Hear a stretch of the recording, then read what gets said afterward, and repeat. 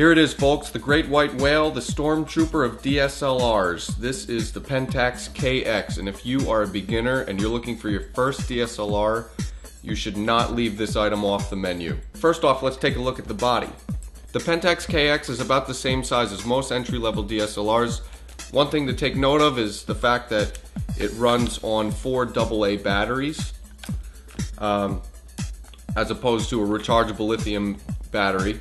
It records pictures and videos to SDHC cards, a 2.7-inch LCD in the back, and a pretty typical control panel. We only get a rear-mounted control dial as opposed to front and back. It has a pretty well-stocked mode dial, including a lot of options for beginners. The viewfinder is optical. It also gives you a display of the shutter speed, aperture, and light meter.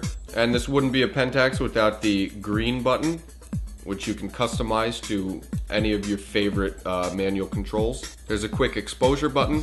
We also have a manual and autofocus switch. This camera ships with an 18 to 55mm lens. We found the glass to be high quality. The Pentax K-x is capable of live view, but be careful because it'll drain your batteries like something fierce. Now let's talk image quality.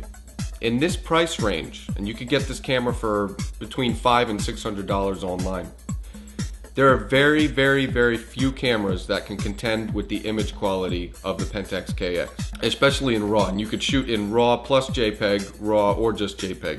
The K-x's APS-C size sensor just cranked out awesome image after awesome image. We were so impressed. And the 720p HD video was actually highly impressive as well.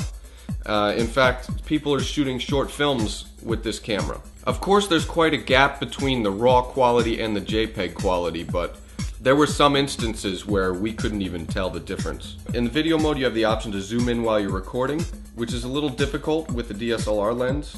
Now let's jump inside the Stormtrooper. The Pentax K-x is just chock full of shooting options. First off, when shooting in RAW or JPEG, there are several options that allow you to play with the color space, including saturation, hue, contrast, sharpness, that kind of thing. Now, in order to take advantage of the digital filters and the other effects, you have to shoot primarily in JPEG. There's cross-processing, which actually plays with the color hue based on the image information. There are various Photoshop-like in-camera digital filters like toy camera, high contrast, extract color, but all of these filters can also be applied after you've taken the shot in playback, and a couple more, including things like pastel, watercolor. The Pentax K-x also has an HDR, high dynamic range, capture mode, which basically takes 3 shots at 3 different exposure levels and blends the image together into one inside the camera. We found that it's easy to blur edges in HDR mode unless you have the camera mounted to a tripod or you're in an extremely steady shot. We were able to shoot very quickly with this camera because the menus are so great in conjunction with the rear control dial. A lot of the times the auto picture mode performance was admirable. And of course the Pentax K-x has a full-on dedicated manual mode with an ISO that ranges from 100 to 12,800. It has an aperture that can close down to f3.5 and shoot all the way up to 32. We could also go down to a 30-second shutter speed or all the way up to 1/6000th of a shutter speed. We also have bulb.